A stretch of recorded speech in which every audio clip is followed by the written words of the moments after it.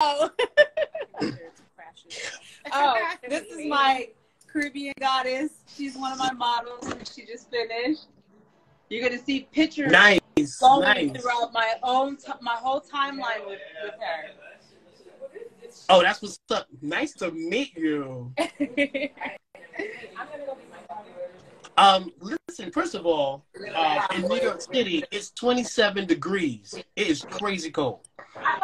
Yes. That's ridiculous. Cold. It's about 70 over here. I'm mad at you right now. I'm so first of all, welcome.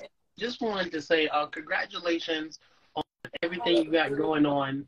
My first question for you is, tell me about the origins of how you came up with the name Carnival Sabrina. I think it's amazing.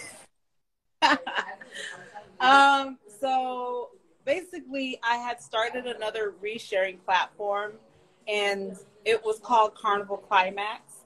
And it was just through the process of my persona and being out in Carnival and stuff. People were like, well, who are you? I'm like, I'm Carnival Climax. And they're like, okay.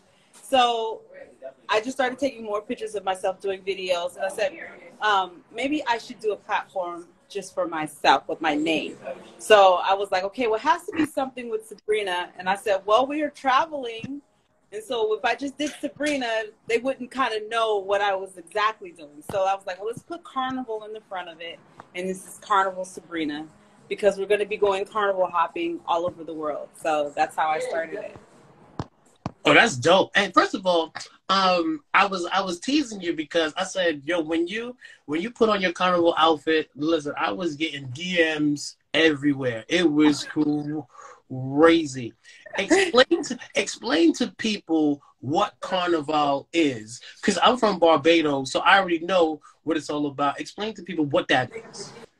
Well, Carnival today is not the same thing as what Carnival was years ago. Carnival originated back during the slave time, and it was the French who brought masquerade balls out, and that was the time that the slaves were able to get the day off, and they would go dress up, but they would mask themselves. So that's why they call it mask. So they would wear a mask, or they would cover themselves in paint so they could not be identified by the slave masters, and they would mock the slave masters. But they would be out like from 2 in the morning, you know, out partying, dancing in the streets, you know, enjoying their freedom for those few days.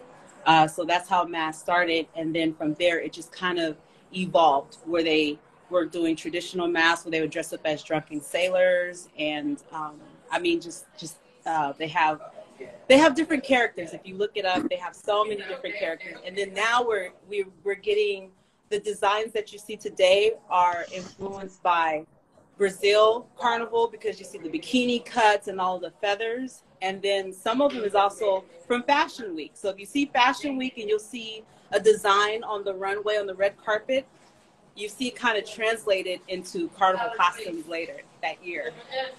Oh, nice. So tell me how, what attracted you to say, one,